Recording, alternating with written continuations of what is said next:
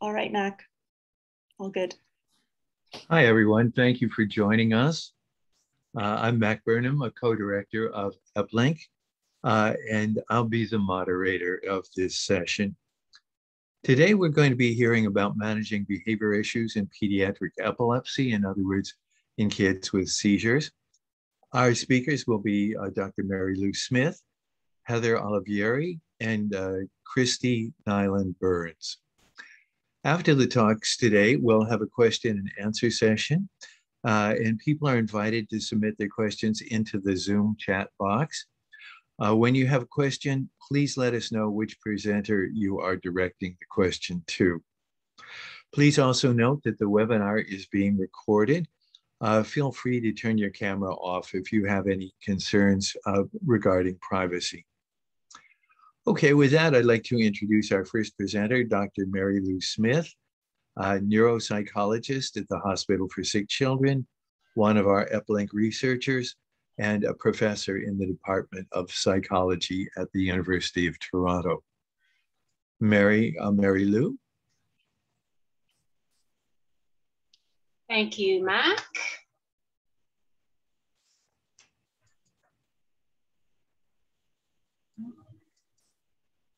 Okay.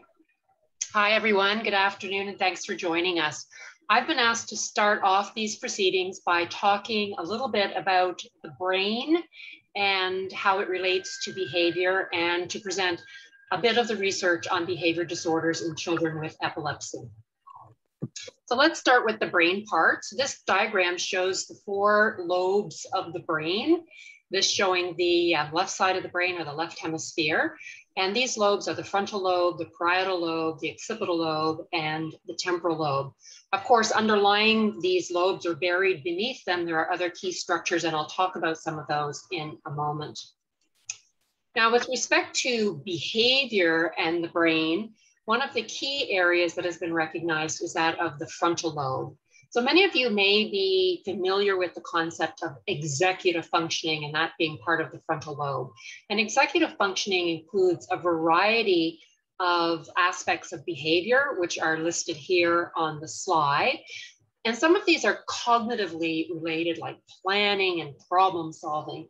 But there are also features of frontal lobe or executive function that can directly relate to behavior, such as motivation, your judgment about what to do in particular situations, your impulse control, aspects of your social behavior, and your personality. So when we have disorders involving the frontal lobe, whether they be epilepsy or other disorders, then these aspects of executive functioning can be impaired and may result in behavior disorders. Another key aspect to behavior is the ability to regulate your emotions. When it's appropriate to express happiness, when it's appropriate to express anger, and how much anger, and how you express it, and so on. And these aspects of emotional regulation are subserved by the limbic system, which has many different structures, and they're shown here. And these are beneath the cortex, so sort of buried within those lobes that I showed you in the previous slides. So one structure that you might particularly hear about is the amygdala, which is very, very important for emotion regulation. So again, when there's dysfunction in the amygdala or any of these other aspects of the limbic system, this may translate into difficulty regulating behavior. Now, I want to point out that we now think of epilepsy as being what we call a network disorder. So even though a seizure may start in one particular part of the brain, so for example, here we see this lesion, this dysfunctional area here in the frontal lobe, and that may cause seizures and that affect other areas of the frontal lobe as shown here. But remember that each of those areas also can be connected to different parts of the brain. Dysfunction can propagate or spread to other parts of the brain. So even though an individual may have seizures arising from a particular focal area, many parts of the brain, or the functioning of many parts of the brain, can be involved. And that is perhaps why psychiatric or behavioral problems are quite common in children with epilepsy. And epidemiological studies have shown that between 35 to 50% of children or adolescents with epilepsy can have behavior problems. And these can greatly affect the quality of life of the children themselves and also of their families. And I'm sure we'll get into this discussion, but in many cases, these problems create more of a challenge in management than the management of the seizures themselves. Now, when we look at the research that has identified factors that influence the psychological status of the child, we see that it is quite complex. So when we look at many aspects of the child, their child's cognition, their psychological performance, their family functioning, their intrinsic factors like genetics, the developmental aspects of the epilepsy itself, a number of factors have been identified that feed into the final presentation that the child makes. So it's quite a complex situation from the research perspective.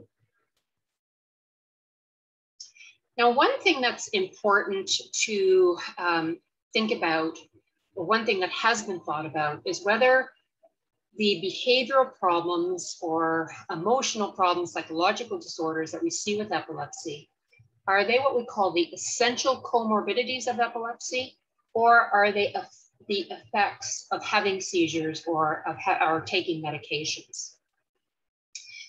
So we know that, let's start with a person who has a dysfunction in a particular part of the brain. It might be an abnormality, it might be a neurochemical dysfunction.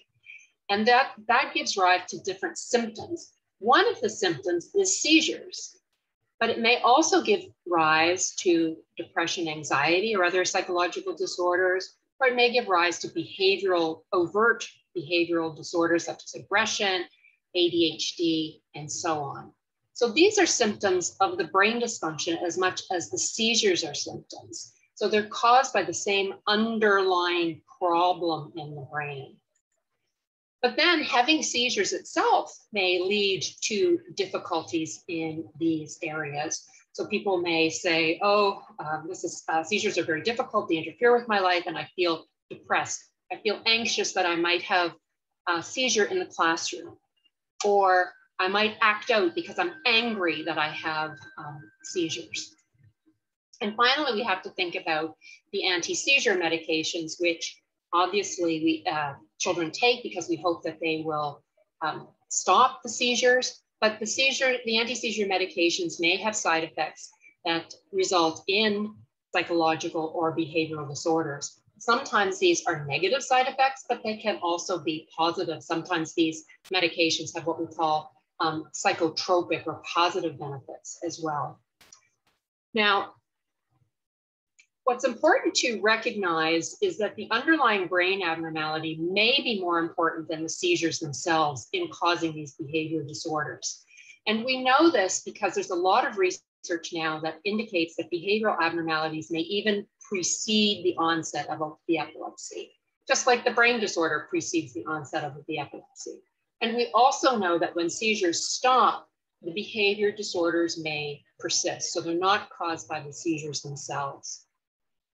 So just to give you an example of that, here's some results from a study done a number of years ago in children with new or recent onset epilepsy. And at the time that they were diagnosed with epilepsy, between 13 to 23% had depressive disorders, a large number had anxiety disorders, ADHD was present in between 17 to 30% of them, and so on. So you can see from these results that even before the seizures began, these children were exhibiting behavior problems. Just to my point about the fact that when you stop seizures, the behavior problems may persist, so you can't blame all those behavior problems on the seizures themselves.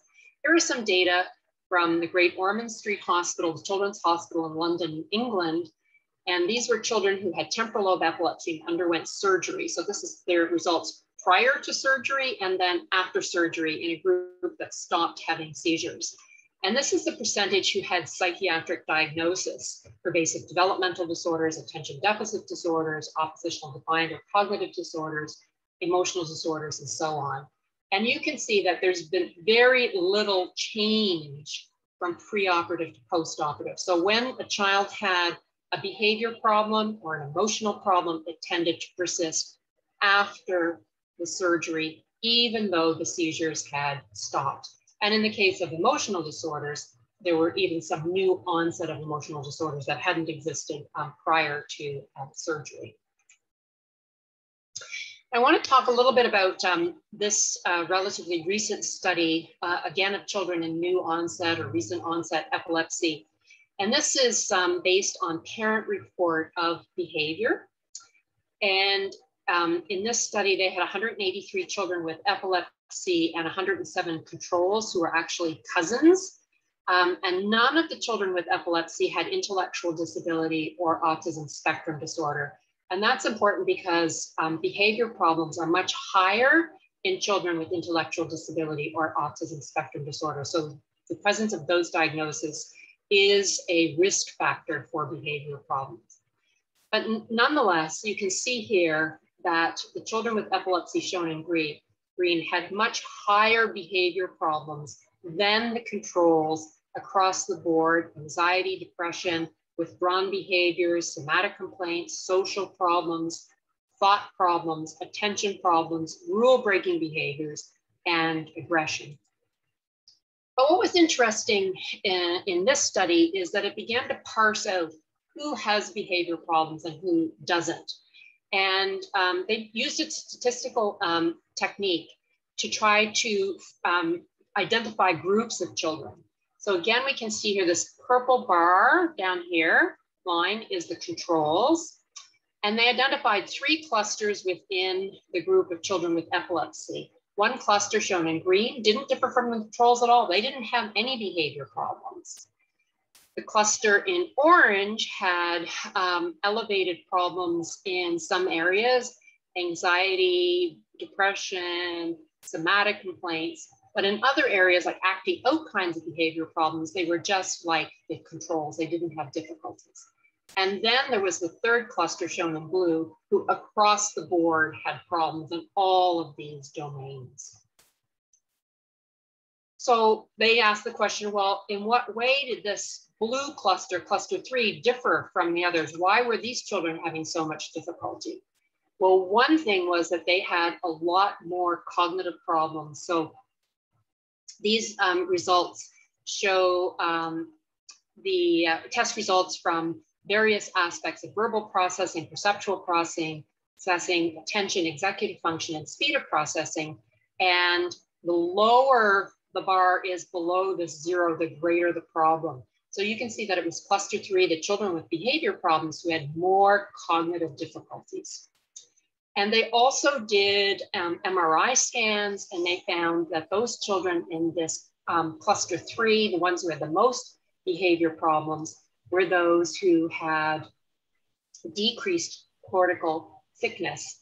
And that was shown in a number of areas in the brain, in the frontal, temporal, parietal, and occipital lobes. So I wanted just to mention and come back to mentioning anti-seizure medications. And this table shows drugs according to when they were developed, whether they were what we call the older AEDs, anti-epileptic drugs, newer ones, or the newest of all. And you can see that a number of them come with cautions. They could possibly result in behavioral side effects. Now, keep in mind that not everybody has a negative side effect from a drug, but if you're going to have a side effect, they could be seen with these drugs. And also, some of these drugs have positive behavioral effects, like lamotrigine actually can improve some aspects of behavior in children with epilepsy. So in thinking about whether or not behavior disorders are related to medications, one has to think about the kind of medication the child is on. And I'm just going to end with a little promotion. This was an EpLink project to develop a teacher toolkit. It is available for free at this website. It was a collaborative effort between psychologists and the Southwestern Ontario Epilepsy Society.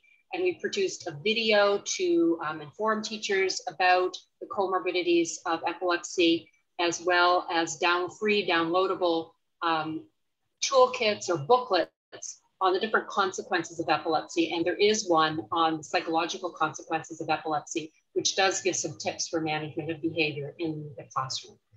Thank you very much for your attention. Thank you very much for your presentation, Mary Lou. Our next presenter will be Heather Olivieri. Heather is a social worker at the Hospital for Sick Children. Heather? Thanks very much, Mac. I'm just going to...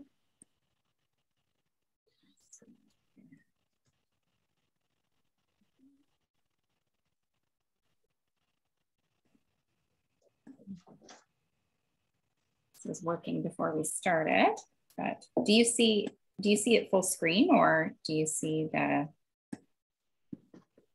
Heather, you have to, I think, click on your slide logo at the bottom.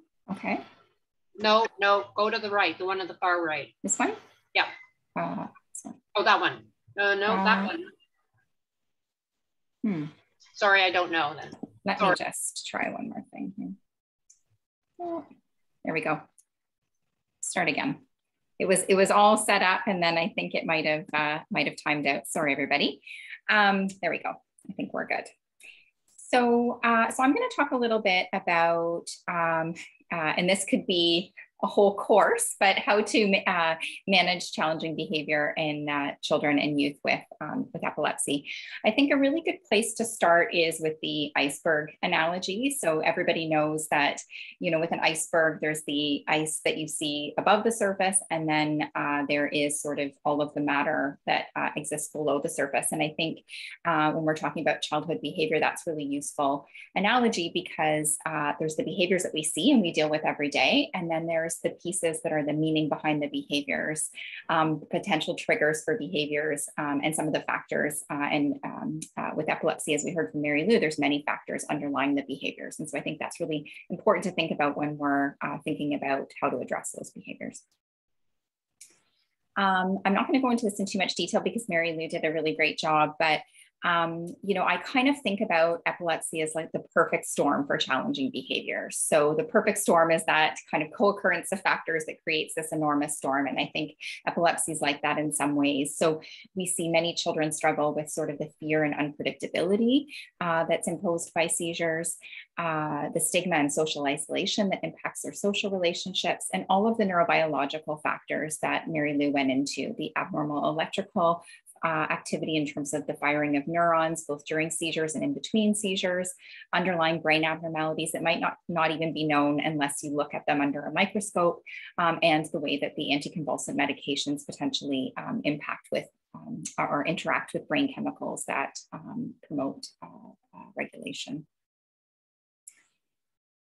I was trying to think about where to best focus this talk today. And I think in terms of the, one of the things that sort of connects or common threads with a lot of the behavioral issues that we see is self-regulation. And self-regulation is really defined as our ability to monitor, manage our energy states, thoughts, emotions, behaviors in accordance with the demands of the situation. And with many young people with complex brains, and epilepsy is no exception, we see that often the skills in terms of self-regulation are lagging. And I think that that's a really important thing to remember from today's talk, is that these are skills that are lagging, and it's important that we find ways to help young people build these skills in better ways when we're thinking about addressing behaviors.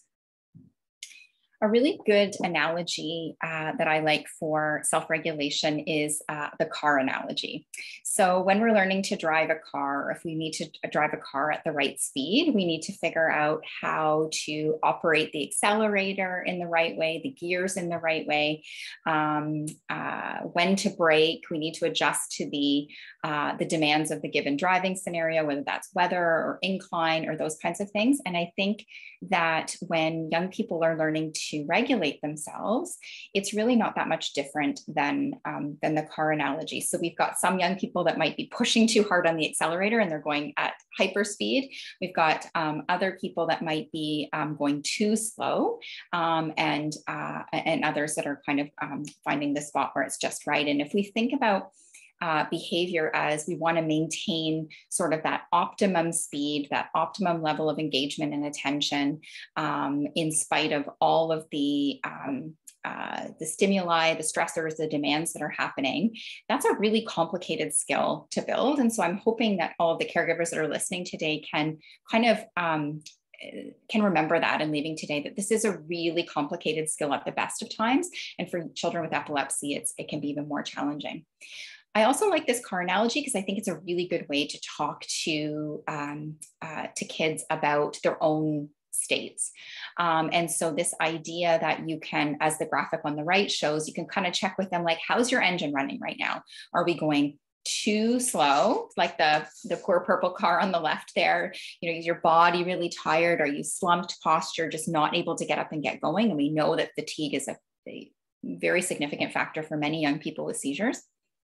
Are you kind of going just right, where your attention is at the right speed, you're ready to listen and engage? Are you going too fast, or too intense of a rate? So is your energy too high? Are you fidgety? Is your voice too loud?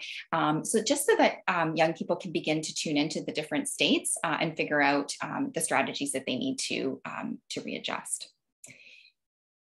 What do these self-regulation difficulties look like in young people? Mary Lou touched on some of this, but what I hear from parents is it often looks like big reactions to small problems, getting stuck, so on ideas, being able to change, adapt to change, trouble moving on from things, that social skills might be less effective. They may have emotional lability, so a lot of swinging between different kind of intensity of emotion, inattention, impulsivity, difficulty seeing perspectives of others, and as Mary Lou said, increased rates of anxiety and depression.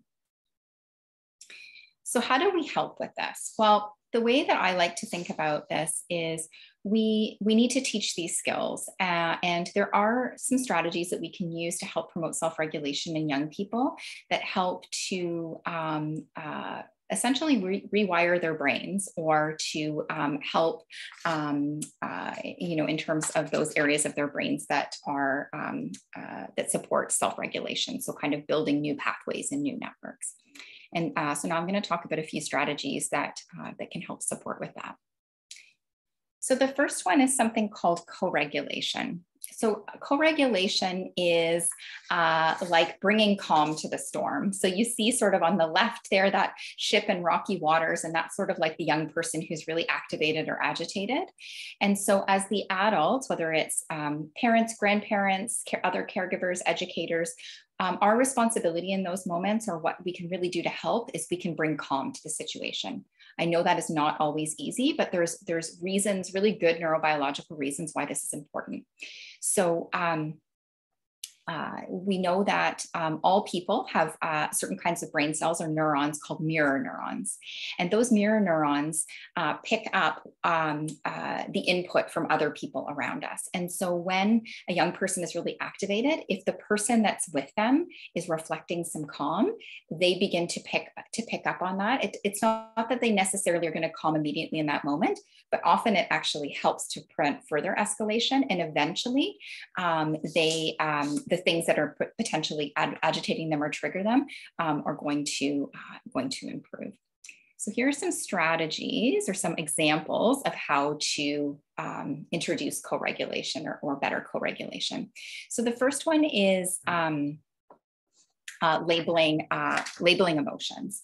So things like that looked really frustrating for you, and that other person took the swing when you wanted to swing. I could see you were sad when this happened. So really helping to build an emotion vocabulary.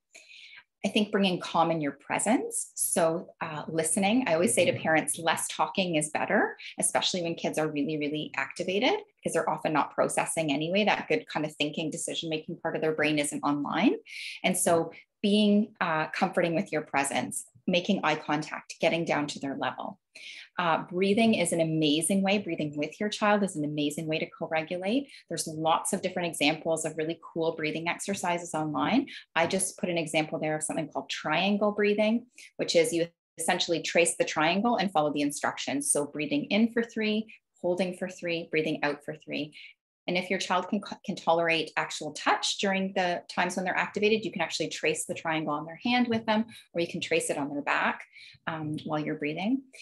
And creating a calm down corner can be really helpful. Some of you children and youth might already have this available in their classroom or in your home, but the idea is creating a space where there's low stimulation, a comfortable space where they can go and chill out and just bring themselves down to a calmer level. You might have things like books or stuffies or other things that provide comfort in those moments.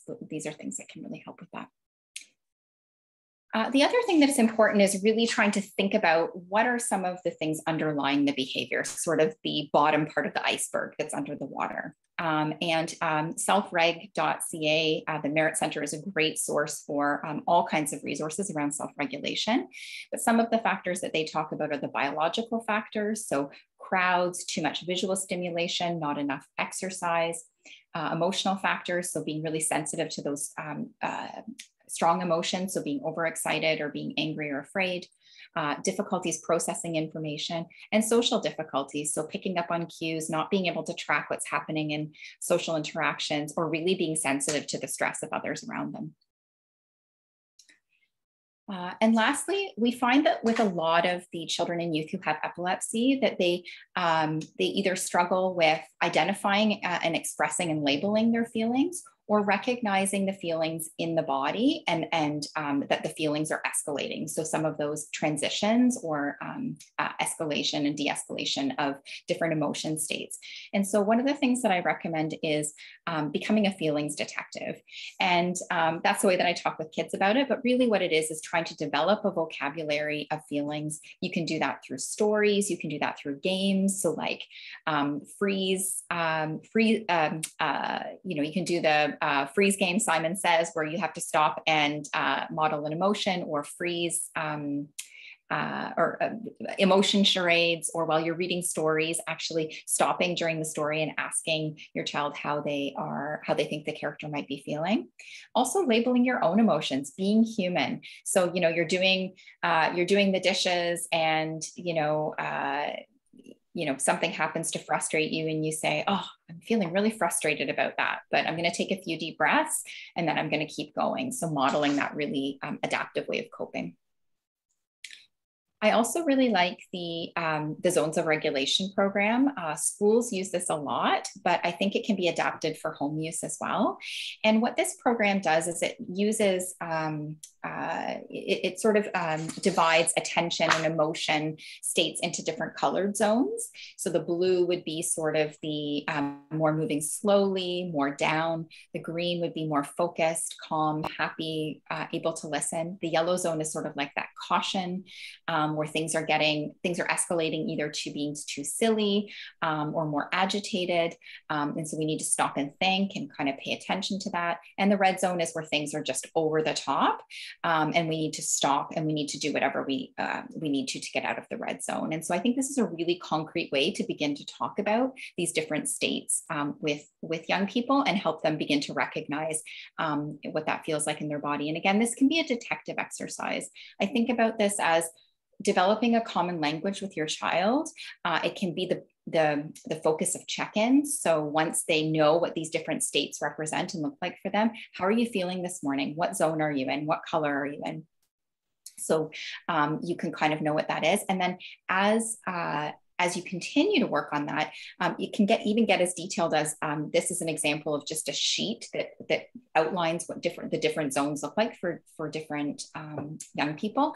So what does it feel like in your body when you're in the red zone? What is it? What are some of the signs that you're in the red zone?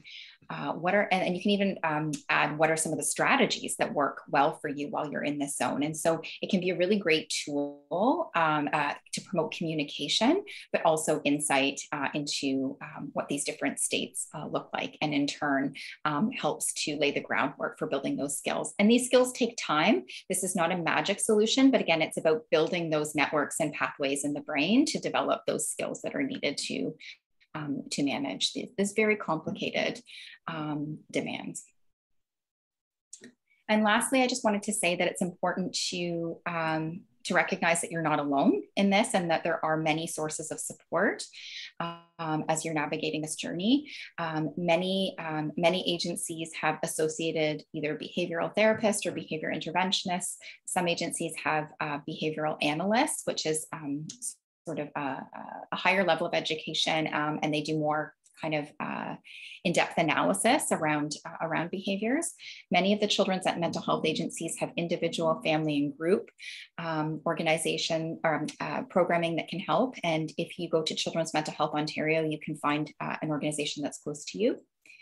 Sometimes we request some further input from psychiatry or our colleagues in developmental pediatrics, or even your pediatrician, depending on where you live, because sometimes because of the neurobiological basis of many of these behaviors, sometimes some psychopharmacology can be helpful. So some medication to actually help with the behaviors. And sometimes that creates a bit more space for young people to implement the strategies that they're learning. So we often do those in collaboration with each other.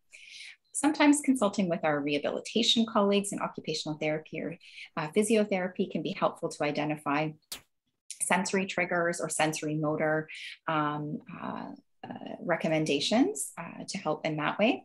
And I also recommend that parents get some support for themselves, either informally through family or friends or the people that they know they can talk to, but also many organizations have parent support groups, whether it's the children's rehab centers, epilepsy associations, hospital programs, community organizations. There's lots of different places that offer parent support groups, and that can be a really nice outlet to share how you're feeling and some of the struggles you're having, but also to gain more ideas about what works well for you. Thanks very much for your time, and I'm happy to answer any questions when we get to that portion of the talk. Thank you for that presentation, Heather. Our next presenter will be Kristi Nylen-Burns. Kristi will be sharing her experiences as a parent. Kristi? Hi, thank you. I do have some slides, but I'm going to start sharing them in a little bit. I'm going to introduce myself first. So I live on a farm in East Central Saskatchewan, and I work on the farm's management team in finance and marketing. And my real passion is policy and procedure and HR and family business relations. I teach martial arts. I've been married 25 years and I have 5 kids. And our son, Sam, who was our 4th child, was diagnosed with myoclonic seizure disorder at 2. So until his first seizure, he was a bright, busy boy, and he seemed developmentally completely normal. His first seizures presented as choking, and it took a long while and a video camera to be taken seriously and to begin the process of diagnosis and treatment. Sam could have any of 3 kinds of seizures on a day, often many times a day. He had myoclonic jerks, tonic-clonic seizures, and atonic seizures. So he fell a lot. We started to wear a foam sparring helmet around our house, and especially when he climbed the stairs. We tried and rejected a few seizure meds before deciding on valproic acid and levetiracetam in tandem. So they worked for the seizures, but they made his behavior really unmanageable. And we found, as you may have as well, that seizure management was the goal of the neurologists we saw. So when we could report that the seizures had lessened and then eventually stopped, they put a check mark in Sam's file, made an appointment to follow up in 6 months. And in the meantime, we really struggled to manage. So during an MRI at age 3, Sam was also diagnosed with Chiari malformation type 2. 1 month later, he had brain surgery to decompress the spinal fluid blockages that were beginning to form in his spine. And as a result of his brain tonsils growing into the top of his spinal column. So at the time, we were told that Sam had a physical brain abnormality and an unknown seizure disorder, and that they were unrelated. So we were terrified and we were skeptical, but we were not the experts. So we continued on with meds after surgery, and we traveled to SickKids for a second opinion. The meds that Sam was on made him a zombie. He could really only handle being read to or sleeping or watching TV. When he reached age 4, we really began to worry about his ability to learn and develop, as he was so foggy all of the time. And we had seen definite regression in his learned skills and vocabulary. We started early childhood intervention preschool classes, speech pathology, occupational and physical therapy, and we were trying to combat all these issues with fine and gross motor skills that showed up as a side effect of the meds. When we went to SickKids, they informed us that Sam was a good candidate to try a seizure control diet. So we signed on for a modified Atkins low glycemic index diet and slowly worked our way onto it. We even more slowly started to wean Sam's meds. At this time, he was in school and he was in an extremely supportive learning environment with a full-time EA. However, he was struggling to learn, to behave, to listen to instructions, and to fit in. As we weaned the levetiracetam, Sam started to become aggressive. He was experiencing withdrawal, and we really needed to notify the school in advance about any changes in meds because he would become so difficult to manage. So I would get phone calls from the principal or the teacher because they had to physically drag him down the hall when he was losing his mind, screaming and crying. He would growl at us at home. He would refuse to listen and cooperate. He would hit his sisters. He would burst into tears for no reason. It took us almost 2 years to wean from his meds. Then we started weaning from the diet. So at that time, we didn't take him anywhere because he might become overexcited. He might create an unpredictable situation. We stayed home, we hunkered in, and we juggled sitters and help from family and friends to try and avoid the really public and ugly meltdowns that he would experience. At one point, I seriously considered having my son has a seizure disorder just tattooed across my forehead to combat the judgmental looks and then also whispered comments. It was a very difficult season, one marked by his sisters getting off the bus every day and urgently asking, did Sam have any seizures today?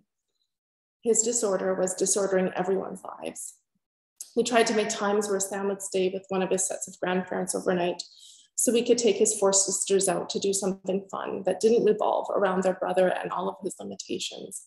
And it felt awful, but the kids and my husband and I needed it very badly. So fast forward a dozen years, and my big exciting report to you is that our son remained and remains seizure-free with no interventions. The hard part in all of this is that he is slow. My son is slow. And I think this is the first time I've ever said it out loud, and it physically hurts. So he has done distance ed online for 8 years, and he's working independently.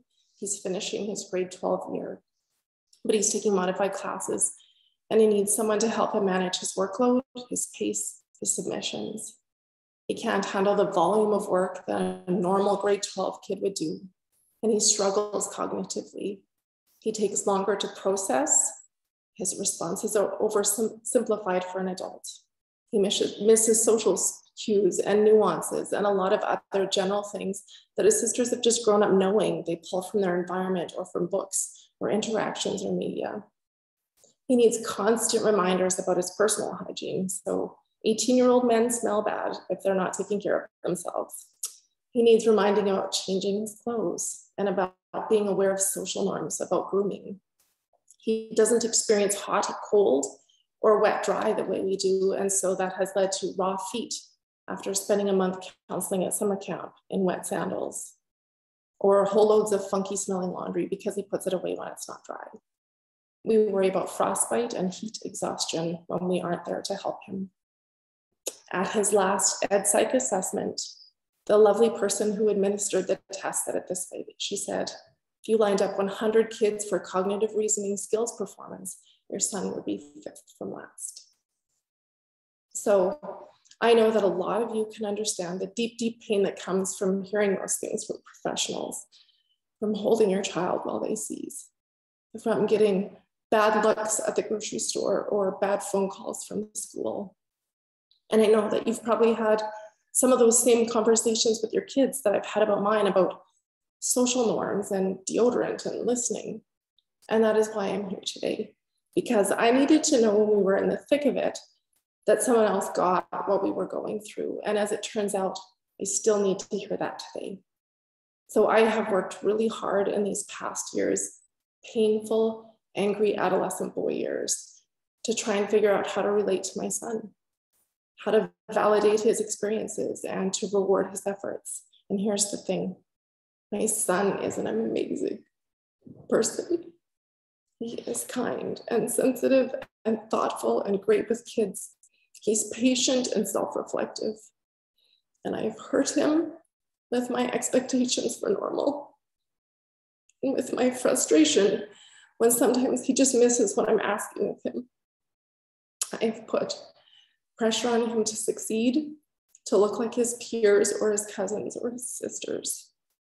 I have asked him to be what and how he will never be. And I missed a quiet chance to grieve that and to allow him to be himself, to be Sam. So full disclaimer here, I do not have the answers on managing your child's behavior, whether it's developmental or the nature of the disorder or the side effects from meds. Everyone's story is so different, and everyone's circumstances are different, and everyone's supports are different. Many people are still struggling with appointments and meds and seizures and complicated diagnoses. But there is hope too, and I want to encourage you with a few practices. So if I can find.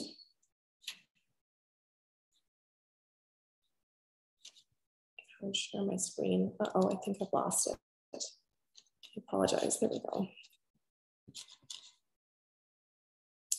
So, a few practices as you parent your child with a seizure disorder. My first one is to accept your child as they are. This took me a really long time, and Sam and I hurt so much because of it. Accept your child as a whole person with a complicated medical diagnosis and a lot of really crappy, hard stuff that comes with that. We have had to get rid of the word normal in our house. It doesn't exist even in our healthy kids. We have 5 of them, and they're all different, and they've all had different struggles. Sam's are mainly medical in nature. But when we use the term normal and we buy into the term normal, we create this false expectation and therefore disappointment. And our kids know when we're disappointed in them because they don't add up. And it hurts us and it hurts them too. So check normal and learn to love what it is in all of its messiness. My second idea is that you should allow yourself to grieve what is and what isn't. Make sure you have people in your life that give you space and permission to speak that loss aloud. And check in regularly with yourself to see how that creeps in with your interactions with your child. So if you're seeing that you're frustrated, find some space and breathe and grieve. It is a process we get better at with practice, and it takes less time every time I allow myself to do it. I would say you should avoid parenting out of fear. So many of the times I've missed the mark as a mom. I've parented from a deep-seated sense of fear about test results or about assessments or about what other people think of my kid or what their future holds. And fear is real and it's honest, but it should not drive your parenting. It makes you controlling and aggressive and pushy, and it takes away the ability to be kind and present and loving. I would suggest that you allow yourself to cut people out if you need for a season. So in my earlier point, I encouraged you to make room for people you can be honest and real with. But if you have people in your life that expect you or your kid to look a certain way, or they hold them up to someone's standards, or to try and achieve something, you may have to take a break from those people. We had to intentionally avoid people who held our son up against his peers or made Sam or us feel lesser because he simply couldn't accomplish what other kids were accomplishing. We had to say no to time with people who were obviously uncomfortable around our kid. We surrounded ourselves instead with friends and family who loved us as we were, messy and confused and exhausted. These people honestly love our son, and they honestly engage with him on his level then and now. They never made us feel like we had to explain or apologize for what he is or what he isn't. So if you have people in your life that make you feel that way, give yourself permission to take a break. I would encourage you to trust your gut. This child has been entrusted to you to care for. And if you are unsure about something that is being told about diagnosis or meds or behavior, or you feel like something is off, it might be. So journal what's going on, get a second opinion, and ask for help when you need it. So if you're struggling and feeling like things are out of control, we sympathize with you. We journaled what was happening with seizures and meds and behavior, and it really helped to form a picture for the team we were working with. We traveled to Toronto to see a peds epileptologist at SickKids, and we started asking for help with the behavior stuff.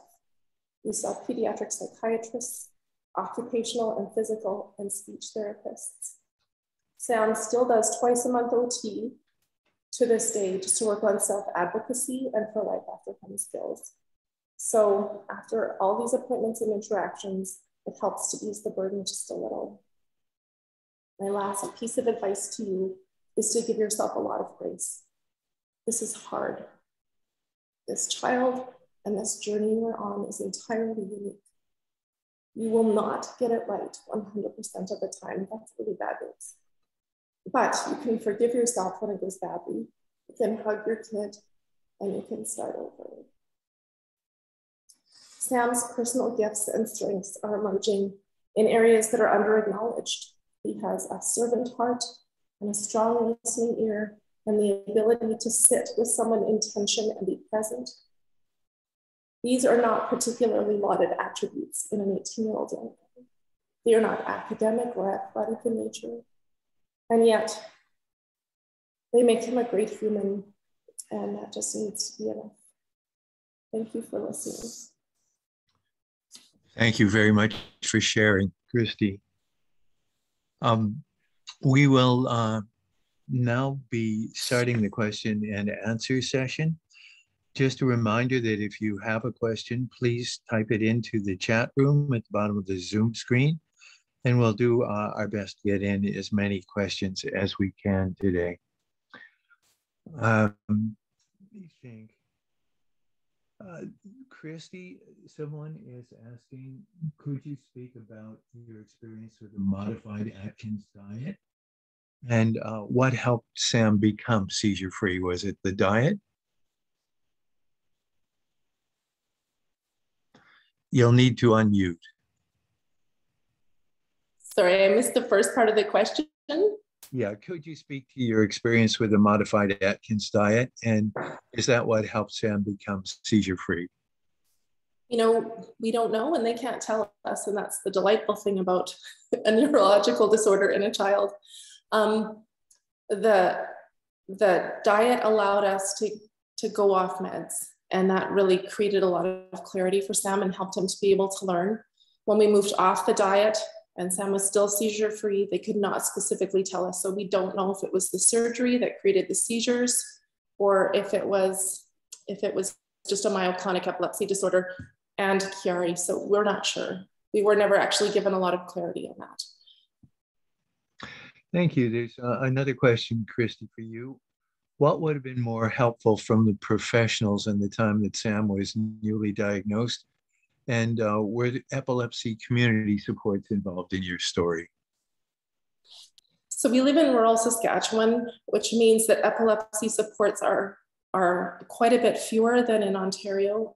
Our experience, my brother works at OBI, and he was such a huge support to us, walking alongside us in this journey. But I think what would have been really helpful is if where we lived, we had a team that when Sam was diagnosed, they just said, this is the deal, your kid has seizure disorder, so we're going to help the parents in this way, we're going to help the family in this way, we're going to give you material for your school, and so on. So it would have been really, really helpful for us to have a bit more of a collaborative approach. We had to do an enormous amount of advocacy for our son, and it was just digging around and trial and error. Thank you. I have a question for Mary Lou. Mary Lou, as kids get older, do the behavior problems get better, or do they more or less stay the same? That's a great question, Mac. Thank you. What we have found in our own research is that over time, at least parent-reported indices of behavior problems seem to diminish. So we do think that there is a developmental component. In some individuals, however, there is persistence of problems throughout childhood and into adulthood. So there is some attenuation for at least a subset of individuals.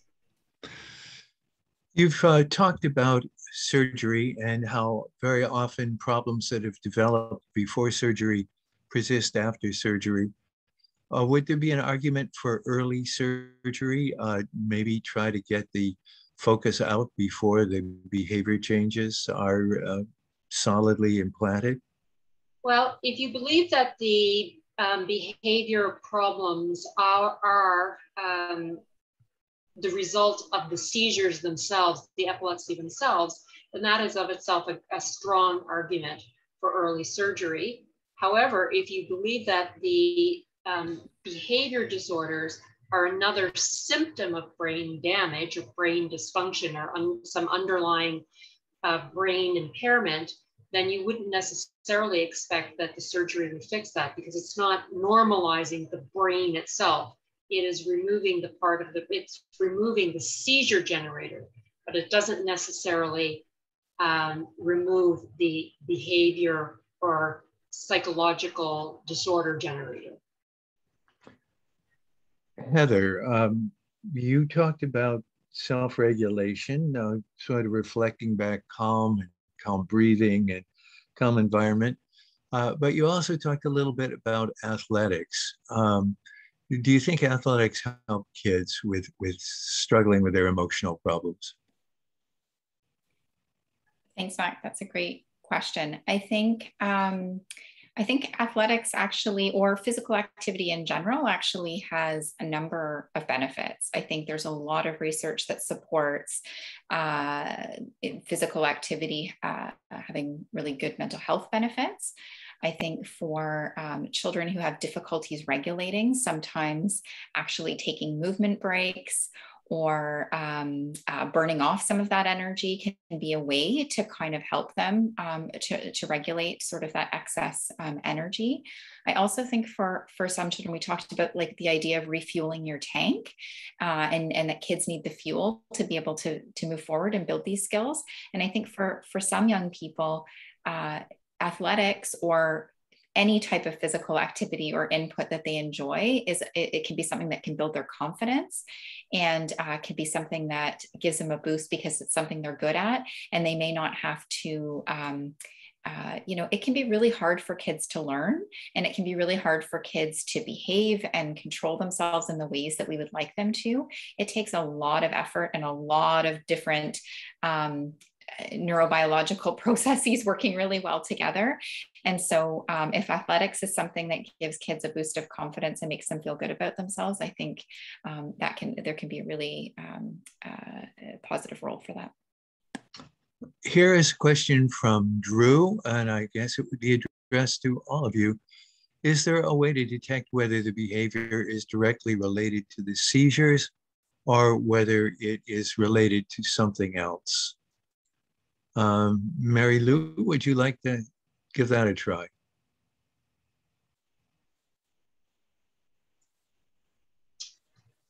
Sure. One way to begin to tackle that problem is to do what we almost call a behavior diary.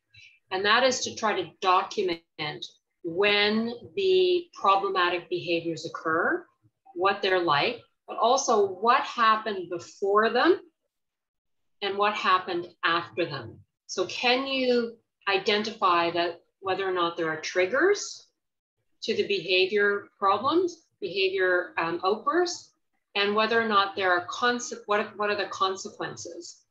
And by doing that, you can hopefully identify whether there are environmental circumstances that may generate the outbursts, or have them be reinforced. And if you can't see that there's any relationship over time, and you want to, there's been no change in seizure frequency, there's been no change in medications and so on, you need to keep track of all of these figures in order to try to map out what might be the inputs. So that would be one way to go about it. And that's what is often recommended. And I'm sure that that's one thing that Heather speaks to families about when she's working with them on their child's behavior. Thank you. Kristi, Mary Lou suggested that drugs could make seizure problems worse or behavior problems worse. Did you find that with Sam? We absolutely did. We actually started him on 2 seizure drugs that we discontinued, partly because of aggressive behavior before we settled on what we settled on. However, we did find that on his seizure, his working seizure drugs, he was really very zombie-like. He was just kind of out of it all of the time. Is there a question for Heather? When you're seeing behavior problems in kids, what's the best place to start to get help? A pediatrician, a pediatric psychologist, neurologist? Where would you go for help? Yeah, I think that's a really good question. And I think it depends on your scenario, where you're receiving care, what kind of center that is, and whether there's, what the resources look like. But I think probably the best advice I could give is tell anyone and everyone involved in your child's care what's going on and what's happening. I think what I can hear sometimes is that during medical appointments, it feels like things are rushed, or maybe, things aren't asked about. And I think going into an appointment with, I often will say to families, what are the things that are most important to you to talk about? And today, like, what do you want to make sure we get to? But not everybody does that in appointments. And so I think going in with an agenda of these are the things that I would like to cover today, or these are things that I need to talk about, and I need to walk away with an understanding of who to turn to next, I think could be really, really useful. Oftentimes a neurologist will point you to the resources within the center that you're in. I think pediatricians can be a great resource. I often work with developmental pediatricians if that's something that you have available to you. And we have some amazing children's mental health resources in this province. And what you might find is that you go to a children's mental health resource and they say, I'm not a neurologist, I don't know about epilepsy. And that's okay. Because you have a neurologist, you're working with a neurology team, but I would frame the challenges that you're dealing with more in terms of the behaviors that you're seeing, because often those are things that are somewhat familiar to them and they can help you work through. So I think it's a real team approach where different people are adding different pieces to the puzzle. I hope that answers the question. Thank you. Question for Mary Lou. Would you recommend that all children who have epilepsy and behavior concerns have a neuropsychological assessment? And would this be beneficial for the school setting? So yes, I would recommend that. And there have been many leaders in the field of epilepsy who have recommended that be the case. In fact, some people have recommended that everybody have at least a neuropsychological screening at the time that they're diagnosed with their epilepsy to establish a baseline with which to follow them over time. The problem is the availability or lack of availability of these services. I note that the person who put the question in the chat box says that in the United States, kids who have a diagnosis of epilepsy have formal neuropsychological assessments at school. We all know that in our, at least I'll speak about the Toronto area, Ontario system, the wait list for assessments at school is years long. So it's a problem with resources. The neuropsychological assessment can be very helpful for the school for establishing the right kind of program, the right accommodations or modifications, the right educational setting that the child might need, establishing what those supports are, and sort of giving the family some armamentarium to push the school on putting those resources in place. But the problem is the lack of services. Maybe a question for anyone. Kids with behavior problems often get into trouble with schools. And talking to teachers, I know that teachers come out of teacher college with no education about epilepsy and no idea that there can be behavior problems attached to it. What would be a good approach for a parent to take to the school system or to the teachers that the child is seeing? Can I speak to that, Mac, please? Please do. Heather I know will have something to add, and Kristi from her experience, but this is exactly the reason why we went to EpLink and said, please give us the resources to develop this teacher toolkit. It consists of a brief video, which explains the comorbidities in terms that teachers can understand. And we created these handouts for the various aspects of comorbidities, providing a little bit of the research background and context, and giving practical suggestions that parents can apply at home and teachers can apply at school. When we were developing these materials, we met with a group of teachers in focus groups, and they loved them. They thought they were really helpful. So please go to the website that I put up earlier and that Rebecca put in the chat box, and that's something that's available to everyone, and spread the word. And then I know Heather will probably have something additional to add to that. Very quickly, I think I completely agree with Mary Lou. Those materials are excellent, and I reference them all the time in my work and advocacy with schools. I think, you know, at its very simplest, I think letting schools know and understand the brain-based origins of what's happening with your child, but also letting them know that that it's not just the seizures themselves. I think schools can tend to be quite preoccupied with safety and responding to the seizures themselves. And so, you know, one of the things that I hear often is, oh, well, we're not seeing seizures because the child has seizures at night, or the seizures are very small, they're very brief. And what we know is that there's far more going on in between seizures, abnormal electrical activity, if there's abnormal brain regions. And so I think that education can be really, really helpful for schools to understand that this is far deeper than just the seizures themselves, causing kind of, people think about seizures causing, you know, an interruption in learning in the moment, which of course they do, or have the potential to, but it's far exceeds that. And I think those materials that Mary Lou referenced really speak nicely to all of these other aspects. And the one other thing I would say is it's really important to develop open communication with the school, where they are keeping you updated on things that they're observing on an ongoing basis. So you have that data to be able to go to your neurologist or request a psychology referral. Those kinds of things can be really useful. Kristi, anything you'd like to add? Yeah, I'm not sure what it's like in Ontario. We had an amazing school system and a school team, but we would include everyone. So we would have a meeting with the resource teacher, any of the support Sam was getting at school, his teacher, and the principal, so that if it showed up anywhere else on the playground or other places, everybody was on the same page. And I think that that's really, really key, is just always keeping all of the main actors in the loop. Okay, we have run our hour. I would just like to say thank you to Rebecca Welfley and everyone who worked on this session. Thanks to EpLink, and thanks to the OBI for making EpLink possible. Thank you all for joining us today. We would love to have your feedback about this event. There is a survey found in the link in the chat box, and this link will be mailed out to you after the meeting today. And I see that Rebecca has also added, has added the link to the teacher's kit at this point. Rebecca, anything you'd like to say to end off? I just wanted to thank all the speakers and Matthew as well for moderating, and for everyone for attending today. Thanks so much.